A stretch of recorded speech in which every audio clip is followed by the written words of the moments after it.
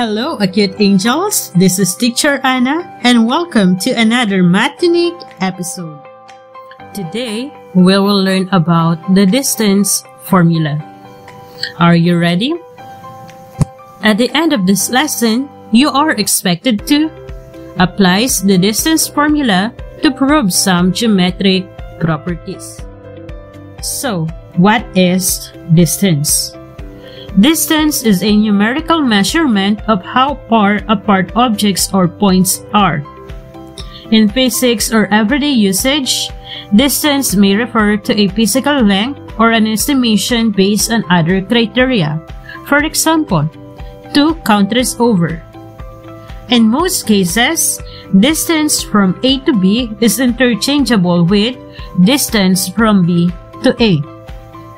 In mathematics, a distance function or metric is a generalization of the concept of physical distance, a way of describing what it means for elements of some space to be close to or far away from each other. Let's talk about the distance between 2 points. The distance between 2 points is always non-negative. Of course, there is no negative measurement. It is positive when the 2 points are different, and 0 if the points are the same. If P and Q are 2 points, then the distance from P to Q is the same as the distance from Q to P. Therefore, we can say that PQ is equal to QP. Let's consider 2 points that are aligned horizontally or vertically on the coordinate plane. The horizontal distance between these points is the absolute value of the difference of their x coordinates. Likewise, the vertical distance between these points is the absolute value of the difference of their y coordinates. Again, if we talk about the horizontal distance, we get the absolute value of the difference of their x coordinates. But if it is a vertical distance, we get the absolute value of the difference of their y coordinates.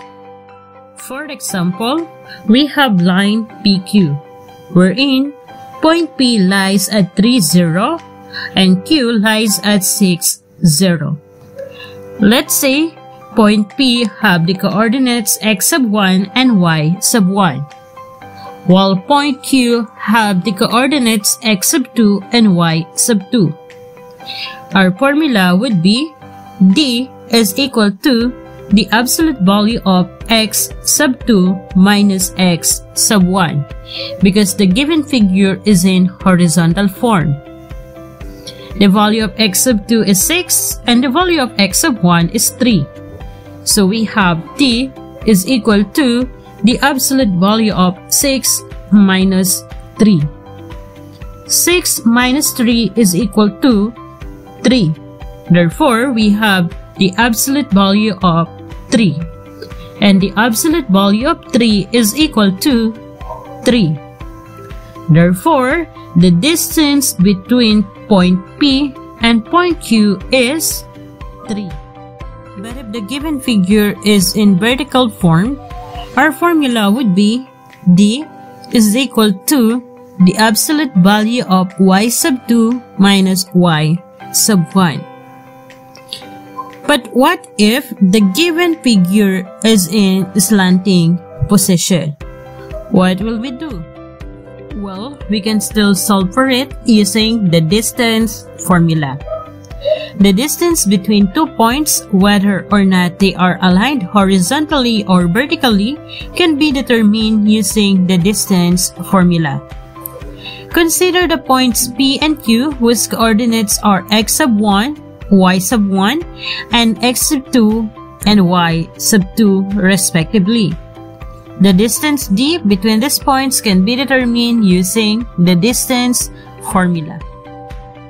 D is equal to the square root of the quantity x sub 2 minus x sub 1 squared plus the quantity y sub 2 minus y sub 1 squared. Aside from the distance formula, Another formula that we need to be familiar is the midpoint formula.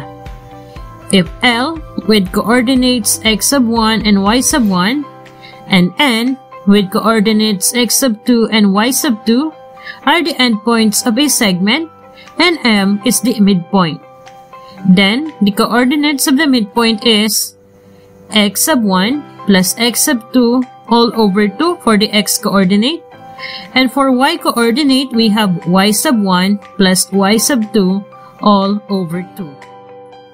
Let us now apply what we have learned to the following examples. Example number 1. How far is the point 6, 8 from the origin? Again, how far is the point 6, 8 from the origin? The coordinates of the origin is 0, 0. And since it talks about how far the 2 points are, it talks about distance. So we are going to use the distance formula. Let's say that the origin has the coordinates x sub 1 and y sub 1.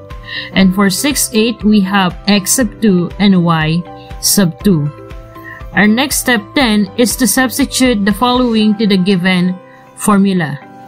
The value of x sub 2 is 6 and the value of x sub 1 is 0. Then we have y sub 2 which is equal to 8 and the value of y sub 1 is 0. 6 minus 0 is equal to 6 and 8 minus 0 is equal to 8. Then we have 6 squared which is equal to 6 times 6 which is again equal to 36. And for 8 squared we have 8 times 8 which is equal to 64. Then we have 36 plus 64 which is equal to 100. Then the square root of 100 is equal to 10. So the distance of point 6,8 from the origin is 10 units. Example number 2. Find the radius of a circle with a diameter whose endpoints are -7 and 1 and 1 and 3. Our given points are -7 and 1 and 1 and 3. And since the radius is equal to half the measurement of the diameter, we can just identify the measurement of the diameter using the distance formula. Then afterwards, we will divide it to 2 to know the measurement of the radius. So let's say that point -7 and 1 is the x sub 1 and y sub 1. And for 1 and 3, we have x sub 2 and y sub 2. So substituting the given data to the formula, we have the value of x sub 2 is 1 and the value of x sub 1 is -7 and the value of y sub 2 is 3 and the value of y sub 1 is 1. Then we have 1 plus 7, then 3 minus 1 is equal to 2. 1 plus 7 is equal to 8 and 2 squared is equal to 4. Then we have 8 squared which is equal to 8 times 8 which is equal to 64. So we have square root of 64 plus 4 which is equal to square root of 68. And since 68 is not a perfect square, we will reduce it. So we have 4 multiplied to 17. 4 is a perfect square, so we have 2 square root of 17.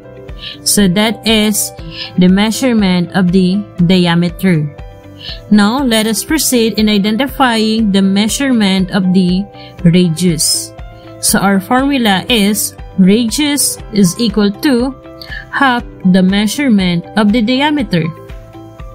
So we have radius equals 1 over 2 multiplied to the measurement of the diameter which is 2 square root of 17. 1/2 multiplied to 2 is equal to 1. Or we simply cancelled it out. So we have the measurement of the radius now. The measurement of the radius is square root of 17 units. And for our last example, find the center of a circle whose diameter has endpoints -1 and -5, and 5 and -1. Again, our given points are -1 and -5, and we have 5 and -1. And since the problem talks about the center, it looks on the midpoint. So we're going to use the midpoint formula. Let's say that -1 and -5 has the coordinates x sub 1 and y sub 1, and the other point has x sub 2 and y sub 2 as coordinate. Substituting the given values to the given formula, we have x sub 1, which is equal to -1, and for x sub 2 we have 5, and for y sub 1 we have -5, and for y sub 2 we have -1. So let's work on the x coordinate first. So -1 plus 5 is equal to 4. So we have 4 over 2. And for the y coordinate, we have -5 plus -1, which is equal to -6. So for y coordinate, we have -6 over 2.